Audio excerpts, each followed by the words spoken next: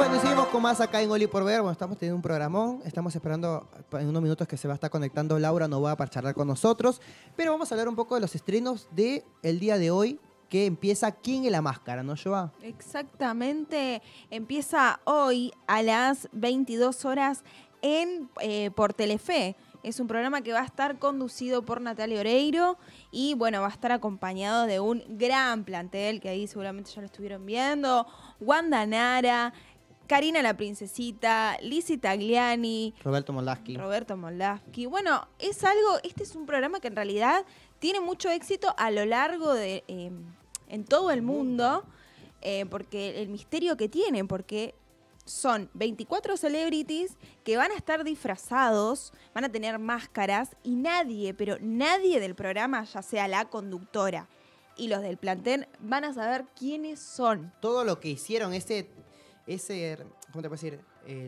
Ay, no me sale la palabra ahora. Todo lo que hicieron para grabar, digo, por ejemplo, dicen que los participantes llegan tipo con una máscara y con una remera negra que dice "no me hables". Claro, para no saber quién es. Toda la preproducción que hicieron para grabar. Me parece espectacular. Es todo un misterio. Lo va a buscar a la casa, esto es lo que contó Natalia Oreiro, que una persona del programa que es confidencial, claro, sí, va a buscar al famoso hasta la casa y nada, bueno, así vestido con el que vos dijiste que no. Sí, con una máscara, con tremendo una laburito ahí. Sí, y ¿sabés la novedad que tiene este formato? De que por primera vez a nivel mundial siempre se ha hecho, ¿viste? O sea, en Uruguay recientemente también se hizo, que ahí estuvo Karina la Princesita también participando, la China Suárez. La China Suárez que estuvo haciendo. Sí, pero la novedad de ¿Quién es la máscara argentina? Se podría decir, como siempre Argentina dándole su toque, es que las 24 celebridades que van a estar participando no son solamente cantantes.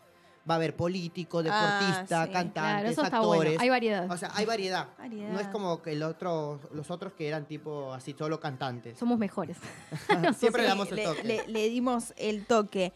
Y bueno, y todos van a estar cantando, así que y el plantel van a estar investigando sobre este misterio de quiénes son. Claro. Así que bueno, hoy lo podemos ver. Hoy lo vamos a poder estar viendo. El otro día me apareció un TikTok, tipo ahí en TikTok, ¿viste? Un video de Natalia Oreiro llegando a grabar el programa, cómo saludaba a todos, tipo persona por persona, re divina.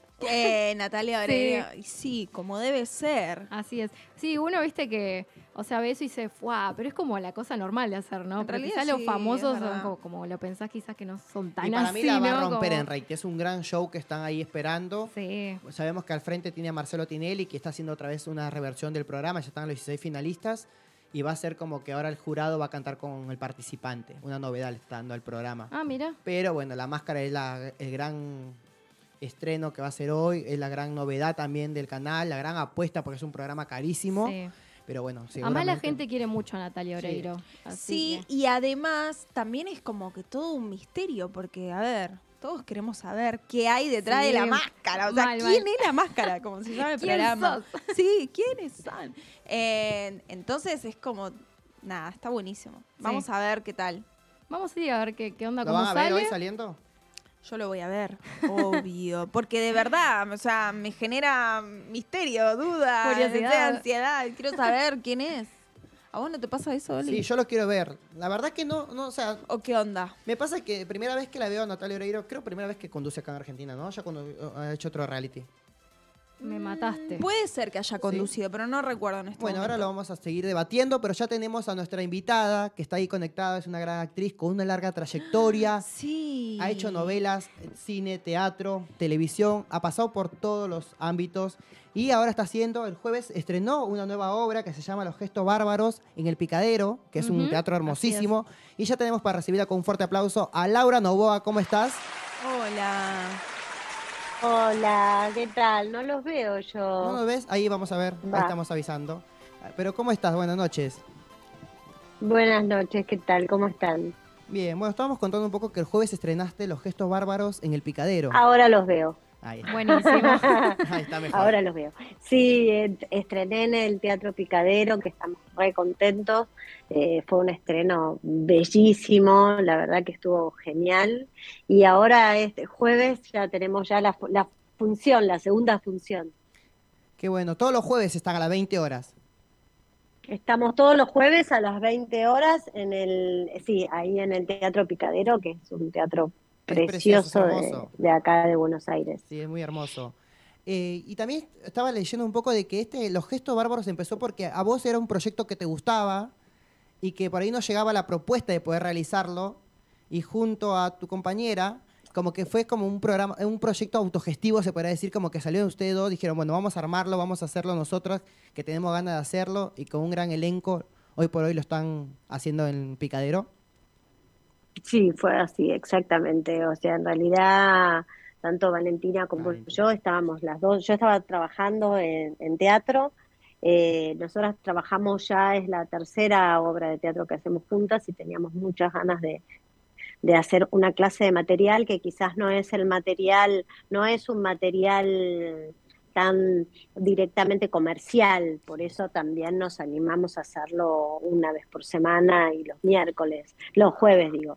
Me parece que hay un montón de gente que le interesa esta clase de teatro que es un poco más elaborado, por decirlo de alguna manera, y viendo la posibilidad, creo que es como renovar votos con la actuación de alguna manera, ¿no? Es Claro. empezar nuevamente a hacer lo que nos gusta, buscar nosotros el material, bueno, actuar con actores elegidos, que siempre te pasa que de alguna manera, bueno, como amamos nuestra profesión, nos llaman para algo y te pones a disposición y hay muchas cosas que te gustan, pero no siempre todo te gusta. Claro. Y acá todo nos gusta porque lo armamos nosotros. Qué bueno. Entonces el director es Christian Druth, que lo amamos y que hace un montón, Valen ya había trabajado, yo no había trabajado con él y sí quería trabajar. El texto es de uno de nuestros dramaturgos más reconocidos en el teatro off en este momento, que es Juan Ignacio Fernández, y el elenco, un elenco soñado para nosotros de actores más que nada de muy conocidos, pero en el teatro off, ¿no? Claro, Entonces esto es como un intermedio entre el teatro off y el teatro comercial, y es un nicho de gente que creo que, bueno, que no es para masivo, pero hay un montón de gente Claro. Uy, se nos quedó ahí, tan, me parece. Ahí tan está. profunda. Ahí va. Te habíamos ¿Se nos perdido un quedó? poquito. Sí. Sí. Ah, ¿dónde te quedaste? Sí, pero ahí te escuchamos bien otra vez. Ah, bueno, está bien, no sé hasta dónde escuchar.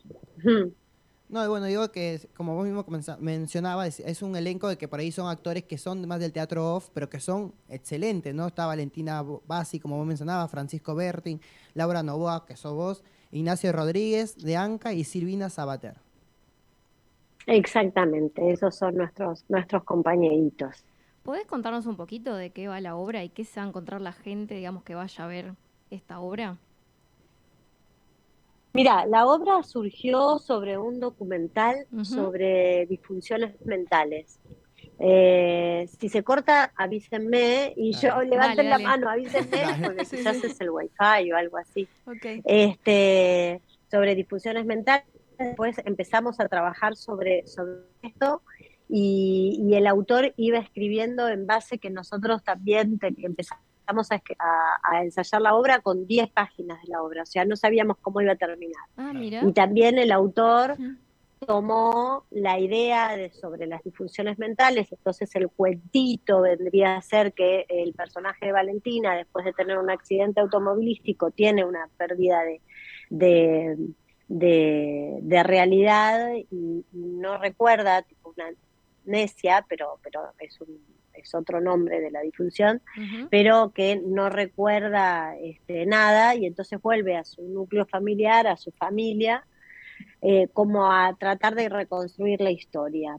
Pero ahí, que es lo interesante de todo este laburo para mí y del trabajo que hizo el autor, eh, empieza a encontrarse con una familia que tiene unas disfunciones afectivas mucho más graves que las mentales, y habla un poco sobre todos nuestros problemas afectivos Ujú. para con los otros y para con nuestro entorno y nuestros propios sentimientos también. Muy En el interesante. caso Sí. mío, es la, la esposa del hermano de Valentina, que Ujú. acaba de tener un bebé y Sí. tiene no tiene nada con su bebé. Siente que, bueno, era como una vedetona este, que quería, que era divina y le pasaba que quería ser la esposa del gobernador. Y se encuentra con un cuerpo que no reconoce, con Ujú. un hijo que le cambió como la historia de la vida, y entonces contamos a partir de eso un poco el lado B de la maternidad, ¿no? Sí. Como punto neurálgico de mi personaje. Pero cada uno de los personajes tiene toda una historia y se convierte como en una reconstrucción un poco heavy, muy empática, y que nos pasó que a nosotros nos causaba mucha gracia. Sabemos que es un humor bastante particular, pero Claro. fue genial probarla con público el día del estreno. Bueno, estamos todos los jueves, pero este jueves estuvimos y se morían de risa la gente, cosa de que nos encantó. Es un humor, ya digo, ¿no? Particular, y quizás un poco más pensante, pero maravilloso. ¿Y cómo A te llevas nosotros con nos tu encanta. personaje? ¿Cómo? ¿Cómo te llevas con tu personaje?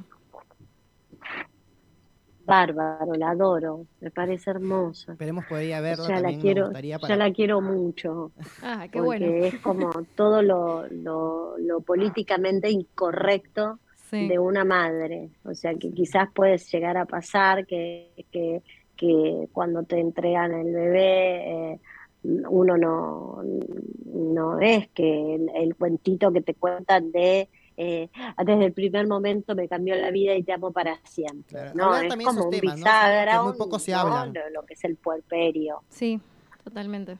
Laura, y venís también este año, Y vienes con grandes proyectos, sí, ¿no? Hace unos meses interpretaste el papel de María Marta Belsunce, que bastante se habló en este país, en Argentina y en el mundo. ¿Cómo llegó la propuesta para hacer esta serie, este documental para HBO más? llegó de la mano yo ya medio que un poquito sabía que me iban a llamar, pero era justo pandemia y no llamaba, el Claro. teléfono no sonaba, pero Ujú. yo ya tenía como, eh, ya me habían dicho que era yo, que era yo, que era yo, pero el teléfono no sonaba, y por suerte después, bueno, sonó. Creo que vino de la parte de lo que es, bueno, la directora me quería, pero creo que tuvo mucho que ver también ex Polka, eh, que Sí. es quien de la mano de HBO Max realizaron este, esta miniserie. ¿Y cómo fue el proceso de ponerte en la piel de María Marta? Creo que es como el proceso de todo personaje, ¿no? Como cada uno de los personajes tiene un desafío. Claro. María Marta tenía un desafío que quizás tenía que ver más con toda la parte del cadáver, de la muerte, Sí, de las totalmente. hipótesis sobre la muerte. Todo eso era como muy complejo de poder hacer, digamos, ¿no? Ponerte en la piel de eso. Pero también todos los personajes tienen su complejidad. Que estoy haciendo en el Teatro Picadero, también ponerse en la piel de alguna manera de una madre que no quiere a su hijo y que tiene un rechazo por su bebé, no es algo de todos los días, ni algo Sí. fácil en principio. Tenés que como trabajar con tu propia oscuridad o tus zonas oscuras. Creo que lo maravilloso del actor, como decía Leso, es que somos como todos somos un abanico de personalidades y de sentimientos, y lo que te permite de alguna manera la actuación es sacar una de esas aristas, esos pedacitos del abanico y poder investigar y meterse en ese mundo por ese tiempo, ¿no? Sí. Es como jugar a ser un otro para, en definitiva, también conocerse un poco más y que también el otro pueda, el espectador, verse reflejado en esas partes que no muestra. Y esta serie, obviamente, estar basada en hechos reales, ¿a vos te costó tomar la decisión de lo que era ponerse en la piel de alguien que ya no está? ¿Tuviste contacto con algún familiar?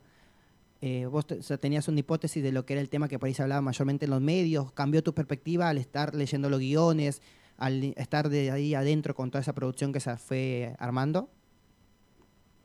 Sí, todo eso, que decir.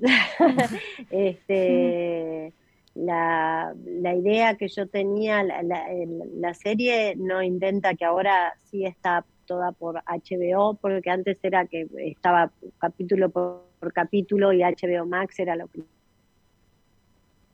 Uy, ahí se cortó. Pero bueno, Sí. esperamos. Todos los capítulos, así que ya tenemos más gente que la puede ver. Eh, Al principio yo tenía como una idea del caso y a partir de los guiones y a partir de poder estudiar el caso tengo otra idea. Creo que no vale la pena ni contar ni mi idea ni con quién yo tuve relación para hablar. Sí, sí hablé con personas, pero que prefiero Claro. por respeto a los otros no hablar de Está ellos bien. ni con quién hablé. Pero y además esto, la serie de María Marta ansía siempre ser un hecho de ficción, un hecho ficcionario en el cual uno te pones a disposición de interpretar ese personaje, pero no quiere ser ni un documental ni decir la verdad, digamos, Claro. o una verdad, sino que creo que lo interesante de la serie es que antes de que se sepa todo lo que ahora se está sabiendo, tomó partido por poder cuestionar a los medios de comunicación con respecto a cómo manejaron de alguna manera la información y nos hicieron pensar que tenía que ser solo la persona o las personas que podían haberlo realizado.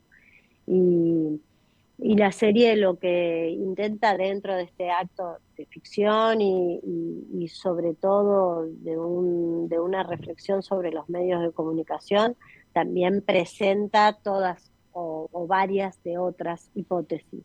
Me parece que eso es como lo interesante. Sí, la verdad que yo me quedé pendiente para verla, porque me gustaría verla, porque me imagino que es una historia muy fuerte Sí. y por ahí vos interpretarla hubiese sido mucho más fuerte todavía esa historia, ¿no?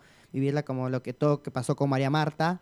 Y Laura, estás haciendo ahora, bueno, los gestos bárbaros en el picadero. ¿Qué propuestas se vienen ahora para el 2023? Por ahí que ya se está haciendo la temporada.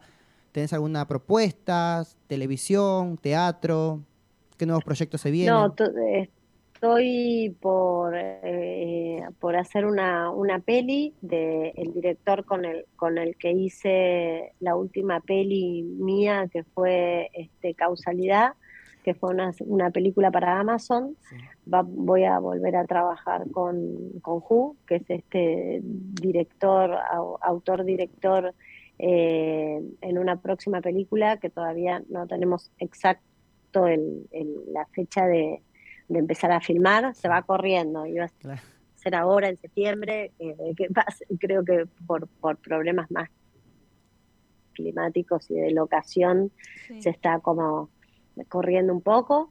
Y por ahora seguir con los gestos bárbaros bueno, que implica también poder hacer alguna otra cosa. Sí, voy a hacer unos cortos de la FUC, porque mi hija está trabajando en la FUC, así que soy medio la actriz de la FUC de primer año, No, o sea, a lo full. cual me encanta, porque creo que me encanta el cine, me encanta ayudar a los chicos que están empezando. Me parece que es una gran oportunidad para todos. Solo que les digo que si después se convierten en grandes directores, ya tengo que ser su musa, y así que estoy haciendo como la cajita de el chanchito de Sí, futuro. sí, sí. Seguramente. Estoy apostando a los nuevos directores. Poniendo la Más de semillita. 30 años que me trabajando encanta. y manteniéndote ahí, no digo, eso es lo importante, eso es lo que has dejado, el legado de la gran actriz que eres y que la rompes en cada proyecto que encaras. Seguramente te vamos a estar yendo a ver a los Gestos Bárbaros en el Picadero, que nos invites a todos los oyentes a ir a poder adquirir las entradas, las funciones, los días, horario. Las funciones son los días jueves a las 20 horas en el Teatro Picadero. Pueden comprar las entradas por PlateaNet Ahí está, así que bueno, pueden adquirir sus entradas. para justamente solo este mes, porque es el arranque y Sí. porque, bueno, hicimos mucha fuerza y lo conseguimos. Pedimos hacer, nosotros los actores, pedimos hacer un descuento de un 2x1 para los alumnos del IUNA y de la FUC, porque Bueno. creemos además que los estudiantes de teatro deben ver teatro, Totalmente. y los de cine también, y no está como eso habilitado de alguna manera, ¿no? Así que como nosotros somos un poco productores, somos productores de nuestra propia obra, conseguimos que este primer mes sea así para los estudiantes de teatro y de cine, que pueda haber un 2x1. Así que quedan 3 jueves nada más así, pero bueno, la verdad es que fue mucho esfuerzo poder conseguirlo y estamos re contentos. Bueno, Laura, te agradecemos por tu tiempo, muchísimas gracias por pasar por Oli Por Ver y seguramente te vayamos a ver en los Gestos Bárbaros, que está muy buena y ya empezó y quedan 3 semanas más para que la gente pueda disfrutarla. Sí. No, estamos hasta el año que viene, o sea, queda bueno, solamente esto listo. para los La estudiantes. promo, Claro, como que se quieren cortó pagar ahí, menos. es como que se cortó y no entendí bien, pero bueno, entonces tienen los Gestos No, Bárbaros no, para hay rato. tiempo. Estar hay todo tiempo. este año y seguramente el año que viene también con Gestos Bárbaros. Buenísimo, ojalá que sí. Buenísimo. Hay Gestos Sí. Bárbaros para rato, así que muchísimas gracias, Laura Novoa, que pasó acá por Oli Por Ver. Dale, muchas gracias a ustedes. Gracias. Chao. Bueno, ahí estábamos hablando con Laura Novoa, una gran actriz de larga Así es. trayectoria. Hizo tele, cine, teatro. La está rompiendo ahora con la serie María Marta. También, ¿no? Hizo Dulce Amor. Está haciendo los Gestos Bárbaros en el Picadero, así que la pueden Se ir ve a en ver. otra película. Se ve en otra película, así que A full. hay trabajo Sí. para rato para Laura Novoa. Así que, bueno, muchísimas Exactamente. gracias a ella por pasar por Oli Por Ver. Y nos vamos con Romy, porque nos quedamos pendientes de hablar del Hola. Festival Hola, del ¿qué Cine tal? de Venecia. Sí, así es. Bueno, vamos a hablar como muy resumidamente de lo que fue el Festival de Cine de Venecia, o lo que nos dejó, digamos. Este festival, para los que no conozcan, que es uno de los festivales de cine más importantes, tipo mundialmente hablando, se hace todos los años. Y esta fue su edición número 79. Y por segunda vez en su historia se llevó el León de Oro, que es el premio como más importante, un documental, que fue una decisión como media rara, o le sorprendió a la gente, como que no se esperaba ni ahí que ganara esto, pero ganó. ¿Por qué?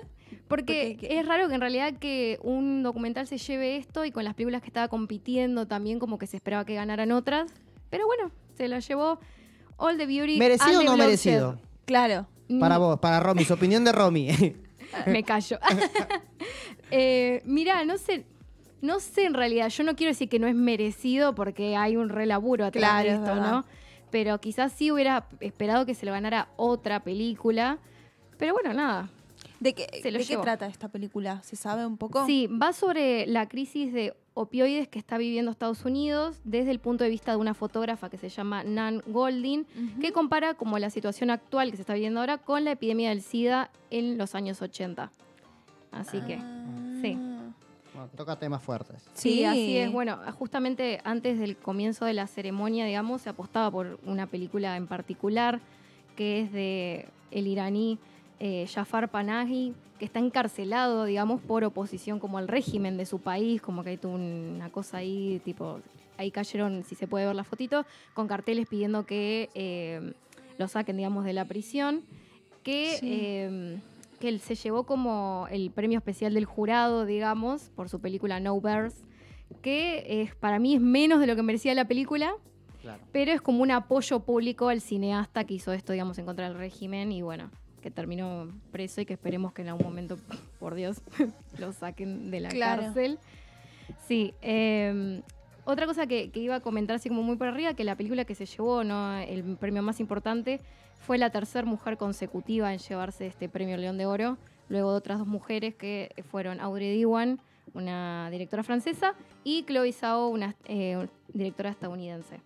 Luego tenemos otra de las películas más alabadas de la edición, que es The Banshees of Inisherin. Yo ni tengo la menor idea si estoy diciendo esto bien, Está bien. que se fue con 2 premios, que es una historia como de amistad y enemistad, que está filmada por el británico Martin McDonagh y fue grabada como en Irlanda. Y además, o sea, se llevó el premio a Mejor Guión y la Copa Volpi a Colin Farrell, que es, digamos, que era uno de los favoritos, digamos, para este premio. Y era el premio justamente el que estaba aspirando Ricardo Darín por la película de Argentina 1985 y que al final no se lo pudo llevar. Y también, por supuesto, con la Copa Volpi a Mejor Actriz se la terminó llevando Cate Blanchett. O sea, no había dudas de que se lo iba a llevar ella este premio. Ya era cantado, te digo, por su película de una interpretación de una directora de orquesta, que la película se llama Tar, de Todd Field, que cuando pasaron la película, digamos, en el festival, hubo una ovación de no sé cuántos minutos, como más de 10 minutos de ovación, tipo todos parados aplaudiendo. Sí, totalmente. Ya ahí ya dijeron, ya está. ¿Cómo se llama la película? Tar. La voy a ver. Sí, tenganla en cuenta. La veo como re exigente, sí, puede ser. Sí, habla sí, de sí. la exigencia. Uy, sí. Estamos anotando. Además, tengan en cuenta que todas las películas que fueron premiadas de alguna forma después van a entrar a lo que es la carrera para la época de premios. O sea, los Oscars y eso, de acá van a salir varios de los nominados. Bien. Sí. Bueno, en nuestra queridísima película Argentina 1985 de Santiago Mitre, película que se está por estrenar y que, digo, todo el mundo la está esperando y vayan a verla al cine, los obligo, que es sobre el juicio a las juntas militares de la última dictadura militar, que fue una película muy bien recibida. La verdad que la crítica era como muy unánime, ¿no? Muy buena. Pero bueno, se tuvo que conformar con el premio del FIPRESI, digamos, que es como el premio de la prensa, de la crítica internacional, pero no fue incluido como en los premios oficiales. Claro. Y así terminando rapidito, porque ya que se nos va el tiempo, tenemos Saint-Omer, un film de la francesa Alice Diop, que se llevó el gran premio del jurado, y el Luigi Di Laurentiis, el León de Futuro, la mejor ópera prima. Y luego tenemos, por último, Bones and All de Lucas Guadagnino, que se llevó el León de Plata a Mejor Dirección, y también su actriz Taylor Russell se llevó el Marcelo Mastroianni a la Mejor Intérprete Joven. Y ahí tenemos... está, bastante completito. Sí, así es. Ahí hiciste un breve resumen de todo, pero bueno, seguramente Romy ahí en su Instagram está subiendo algunos posteos de las recomendaciones de lo que hay que ver del Festival del Cine de Venecia. Sí, yo les diría que miren, la verdad que todo lo que estuvo nominado, porque por algo está nominado. Claro, porque son buenos. Sí, pero a veces hay películas que están nominadas y no pasa nada. Sí, así es, pero me parece que estas películas vienen. Así que bueno, prometen. Yo me quedo con Tar. Sí, olvídate. Sí. Bueno, nos tienes que agradecer a los amigos de Medrano Flet. Sí, bueno. Nuestros amigos. Rapidito, nuestros queridos amigos. Bueno, si te estás por mudar, la mejor opción es Medrano Flet. Ellos tienen camiones, peones, todo lo que vos necesites para tu mudanza. Te podés comunicar al 11 61 41 2452 o si no al 4958 4036. Están ubicados en Medrano 87, barrio de Almagro. Tienen más de 20 años en este barrio haciendo... Así que gracias a los amigos de Medrano Fle. Y yo quiero mencionar y agradecer también a Torta de Cintia, que la pueden encontrar en Facebook así como Torta de Cintia, porque hace unos exquisitos bocaditos y tortas espectaculares, así que la pueden encontrar en Facebook como Tortas de Cintia. Así que le mandamos un saludo y un agradecimiento a Tortas de Cintia. Bueno, estamos llegando al final del programa. Ya vienen los amigos de Toco Me Voy, acá por Punto Cero. Agradecerles a ustedes, compañeras, por otro lunes más compartido. Gracias a vos. Y el próximo lunes tenemos una invitada que viene al piso, Noelia Parce, la vidente, tarotista, medium, que nos va a venir acá a charlar con nosotros. ¿Cómo lo estoy esperando? Vamos a tener un lunes especial el próximo lunes a las 21 horas acá por Punto Cero. Muchísimas gracias. Nos vamos a encontrar el próximo lunes a las 21 horas. Muy buena acá semana. En Oli Por Ver, por Punto Cero. Nos vemos. Y a ella le encanta, pero no canta. Eso que sabe que le sale a la garganta.